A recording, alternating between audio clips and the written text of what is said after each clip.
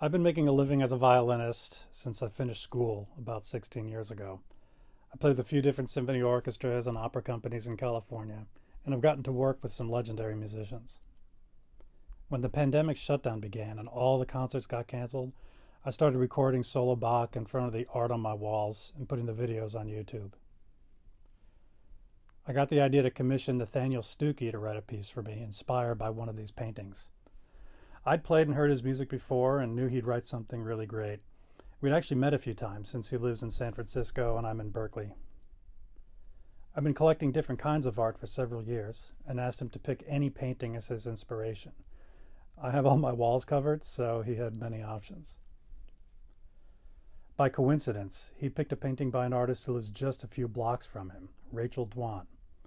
I first met Rachel at ArtSpan Open Artist Studios and followed her work until I saw Shadow Breaking, which I brought home just a few days before the shutdown began.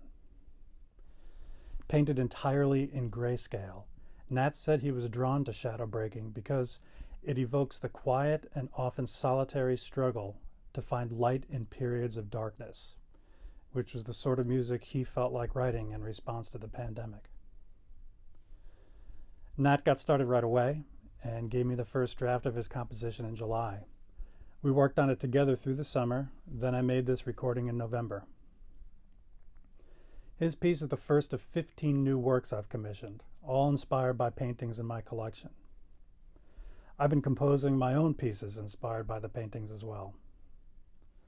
The sheet music for Shadow Breaking will be available from Schirmer and American music publishers after the first live performance takes place later this year.